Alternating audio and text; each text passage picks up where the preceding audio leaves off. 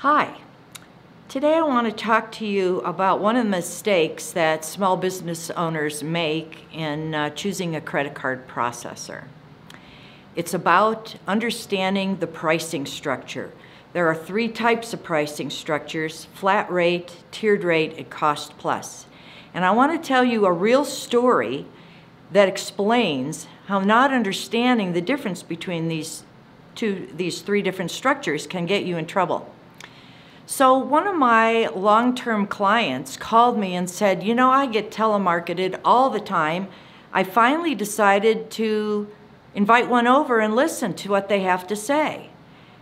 And I would really like you to be there with me. So I went down and started out playing dumb, and we waited for the salesperson to come in. Nice young looking woman came in exactly on time. And she starts saying how she can offer my merchant 1%, the same rates as Walmart. And, you know, most merchants are really between 2 and 3%. There is no 1%. She was trying to make the customer feel like she was only going to pay 1%, but really she was talking about cost plus 1%. So I piped up and said, are you talking about cost plus 1%? And she said, who are you? And my client introduced me as her credit card processing salesperson. And she froze up and turned around and just walked out the door and left. Well, the two of us cracked up laughing. So here's a perfect example of how salesmen can scam you by not understanding how the credit card structures work. So let me give you a little more detail to review.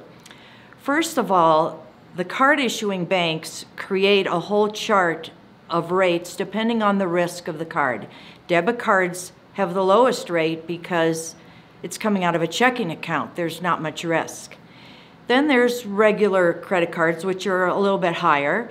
Rewards cards have a higher rate because the bank has to buy an airline ticket.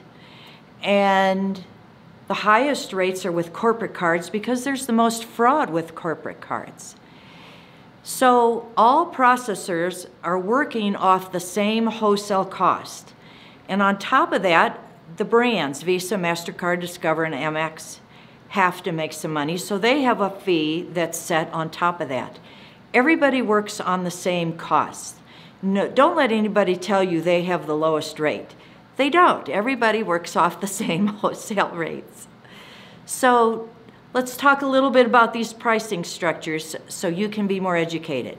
First, there's flat rate pricing. That's like PayPal, Square, Stripe. It's 2.9 and 30 cents, pretty much standard. That's a flat rate pricing.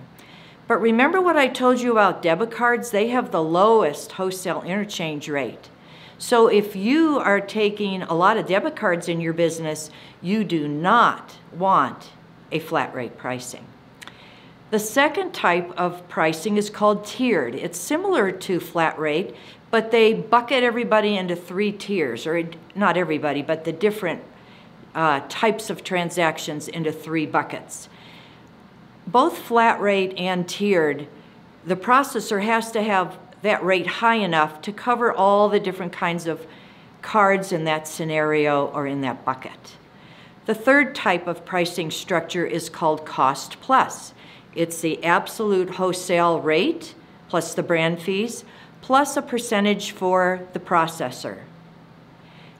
Yes, the processor has to make money. They're servicing your account for you. But the question is, how much are they charging you?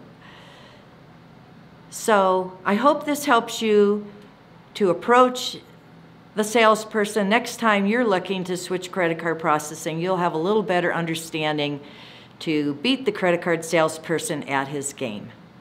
Check out our website in the link below. If you're a small business owner, there are more resources below, or just give us a call. Bye.